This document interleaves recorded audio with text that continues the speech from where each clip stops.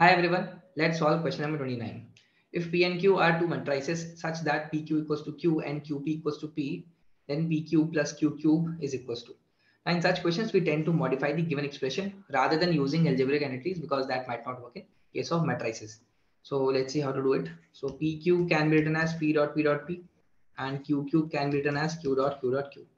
Now we'll be using the simpler the expressions given over here. So P can be written as QP, right? So P dot QP.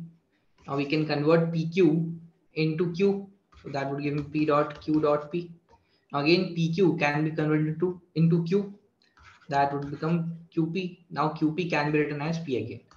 So basically PQ was nothing but P only. Similarly, you can find out that Q dot Q can be written as PQ. Okay. Now this QP can be written as P.